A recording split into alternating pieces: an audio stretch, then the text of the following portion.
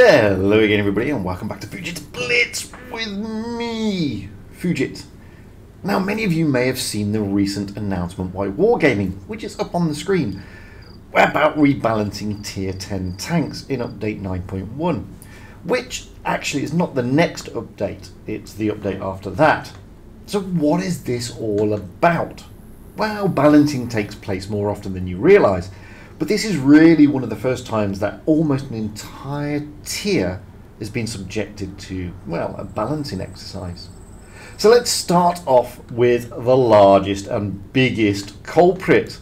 Yes, of the T100 LT, this little tanky here. So,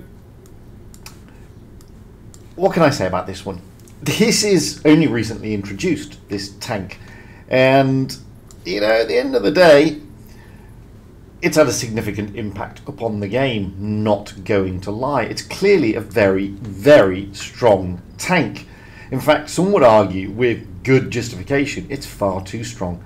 And it always needed something to reduce its in-game, well, its game-changing impact. Yeah, some players will struggle in this tank. But when the top pro teams, especially here on the EU server, roll out in the very top championship with no less than 5 of these little tanks, then you know something with the tank is not quite right. It's not really balanced. That pro team on the EU server then went on to win the spring season, and they proved that this little tank, the T100 LT, needed to be looked at, and you know, let's be honest, it needed to be seriously looked at. I mean, forget the spotting mechanic that this little light has, which in itself is a bit of a pain in the posterior.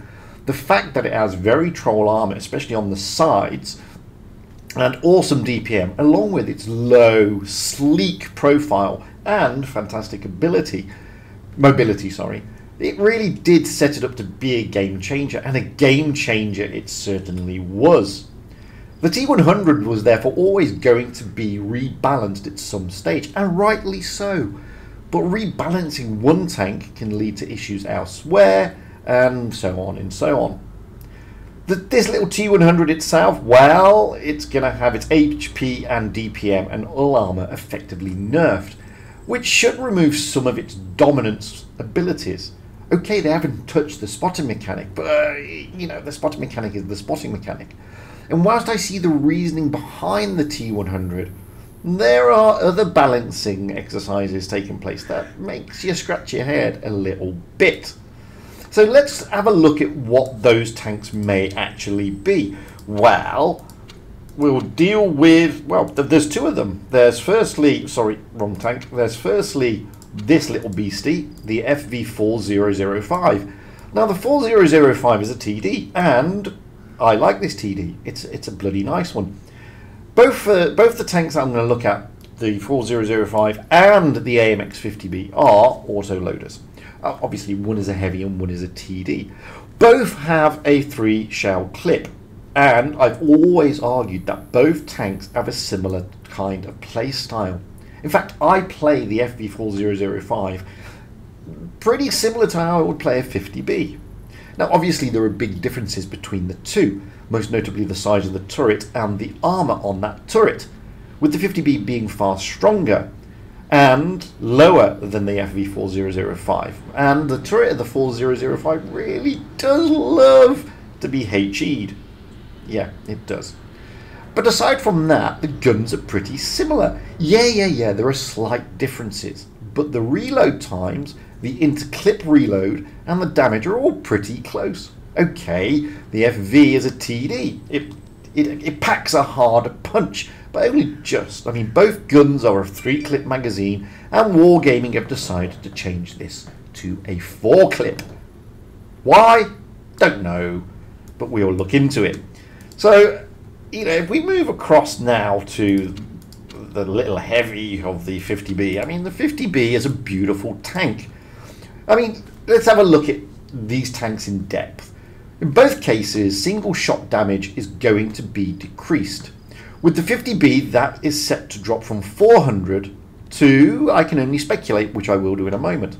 And with the 4005, that's going to drop from 460. The additional shell, it appears, will not impact the overall burst damage. That's what you get DPM wise if you manage to get your entire clip into a tank. Now, if that's true, the FV single shot will drop pretty significantly by 100 actually. Now its current burst damage is 1380, meaning that if it remains ineffective, i.e. the burst damage, then a single shot drops from 460 to that of 345. Now the same will apply to the 50B. That currently has a burst damage of 1200 and at 400 per single shot. So if the burst damage remains unchanged with both, then the single shot drops from 400 to that of 300. That's pretty significant, really, especially when both tanks already have a magazine reload time of 17.2 seconds. Obviously, that will increase, or at least should, with the additional shells in the magazine. Now, in fairness, I've long argued that both tanks are pretty easy 4K damage machines, so it's no great surprise to me that Wargaming are looking at combating that in some manner. Adding an additional shell should make these tanks slightly harder to play, without actually reducing their ability to knock out high damage. It just won't be as quick or as simple as it is now. I mean, the 50B also has some other little tinkerings, such as the accuracy, aim time, and they're going to lower the frontal armor and decrease it, along with the accuracy and the aim time. Again, that really doesn't come as a surprise to me, because let's face it, the 50B is a stonking tank, and in the right hands, it really is, you know, a stonking tank. The FV also has its interclip reload decreased, which again is not overly surprising considering that this thing knocks out close to 1400 damage per clip with an interclip reload of 3 seconds, which is pretty devastating, to be honest. Now, many of you may wonder why Tinker was something that isn't really broken. Well, those 3 tanks at the moment are very strong indeed, and they're always destined to be tinkered in some manner. What about next on the list? So next on the list is going to be the 50B. The E50M. Now the E50M, many have argued, with justification, that it doesn't need adjusting. It's good enough, so leave it alone. Well, that's pretty debatable. Yes, the 50M is a good tank, but Wargaming have long ignored the mediums as they attempted to bring their heavies back into the game and stop the dominance that the mediums once had. Now we have a heavy dominance in this game. The meta is heavy, and the mediums have taken a back seat, both to the heavies and to the likes of the T100. Previous updates, the US mediums got tinkered with in order to bring them back into the fold, and now the E50M is being looked at. Firstly, Wargaming are going to change the APCR standard ammunition to that of AP. Does that mean heat is going? Well, I don't think so, because I think what Wargaming are trying to do here is separate the E50M to that of the Leo 1. Both tanks have effectively the same gun. They have the same ammunition. Okay, the E50M has armor, the Leo 1 doesn't. But compare those two German mediums to the T62A and the Object 140, the Russian mediums. Now, the Object 140 has AP and heat. The T62A has APCR and heat. So it looks like basically what Wargaming are doing is drawing a distinction between the Leo 1 and the E50M. That change, however, will apparently increase the DPM. Now currently it has 3053, so what it will increase to, well, I don't really know. They also plan to reduce the accuracy and the single shot damage, which actually makes no sense to me as such. I mean, the whole point of the German mediums is that they're meant to be very accurate. Think Leo 1. Not only that, but the damage output on the E50M is no different to the other meds with the same ammo loadout, namely 350. However, if they do change the APCR to AP and bring it in line with the Object 140, then the output of the damage will drop from 350 to that of 310, because that's what the Object 140 does. And that really will draw a distinction between this tank and the Leo 1. Why have they done this? Well, I'll get onto the overall goals of wargaming soon, but it is basically to set a distinction. They want to give the lightly armoured Leo 1 the better gun, and the better armoured E50M a slightly a slightly lesser gun, so to speak. That gives variation, and it will therefore be like the E50M will be the Object 140 to the T62 that will be the Leo 1. Very similar tanks, but with small differing abilities.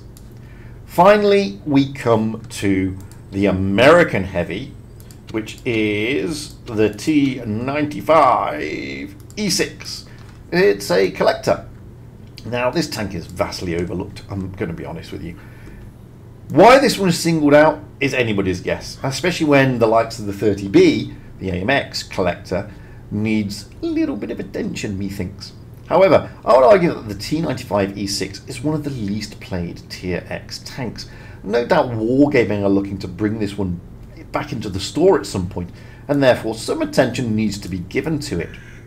The plan overall is to increase the DPM and the speed. Not a bad thing, really, especially when you consider the introduction of the Concept 1B, which is very similar in that respect. It has the same DPM, but the Concept is slightly faster, 3 kilometers faster. However, they also plan to weaken the side of the turret cheeks. This is on a tank that has a huge, massive cupola on its head that every man and his dog aims for. Clearly, there's something about the overall turret armour that Wargaming considers to be unbalanced. And yes, the turret cheeks on this one are pretty stonking, but I can't get away from that massive cupola. Again, this is probably more about setting it aside from the Concept 1B. That's merely guesswork on my part, based on what Wargaming have announced. These are merely the tanks I've looked at that Wargaming have given us the parameters of. They also say that almost all the Tier 10 tanks will be rebalanced. Now, they haven't specified what tanks and what rebalances that will take place, apart from the ones that I've mentioned here. But they have outlined their overall plan, which is as follows. They want to try and make the vehicles have clear strengths and clear weaknesses. That's pretty straightforward. They want to vary the tanks within the same class and make them differ slightly more. Hence the reason why the T95, E6 and the Concept 1B will have that sort of difference. E50M and Leo 1 will have those sort of differences. But they also want to bring new experiences, as some tanks will be played differently. I mean, these goals for that Wargaming have set themselves are not necessarily a bad thing, to be honest. And at least Wargaming are attempting to bring some variation into the top tier to give players a different experience. No doubt many out there will not like these proposed changes. I get that, I understand that. After all, nobody really likes to embrace change. But maybe, just maybe, these little adjustments could benefit the tier overall. It obviously won't prevent tier rushing or such, nor will it lead to the removal of the special consumables, things that generally lead to imbalance in the first place. But until we actually see the effect these changes will have on the actual tanks, and thus the game, we're flying blindly, really. And we really just don't know what the effect may or may not be. Maybe the open test will shed some light on this, and allow those who are part of the open test to see for themselves if these balance changes are good or bad. I mean, until then, we can only speculate based on what we have now. And in some cases, we are seeing very good tanks getting a nerf, and that always upsets a lot of people. I mean, look, YouTubers, a great many YouTubers out there, swear blind that the 50B is like a big damage machine, which it is. So if that's the case, then yeah, it's understandable that a little tinkering is going to take place. And seriously, like I said, if you're one of those people who doesn't think the T100 LT is very, very strong, then to be fair, you're in the minority, because it is a very strong tank. Anyway, that has just been a sort of overview of what Wargaming have announced. I'm not bringing you anything more than what they've said. I'm just giving you a little bit of sort of insight into my opinion here. By all means, I'd like to hear what you have to say. I want to know your thoughts, your comments, your views on this. So let me know in the comments. I've been Fujit. That has been a quick overview of the balance changes that are coming in 9.1. Not the next update, the one after that. So until the next time, guys, stay safe out there, have fun on the battlefield, and happy tanking. Because at the end of the day, that is what it's all about. Having fun and being happy.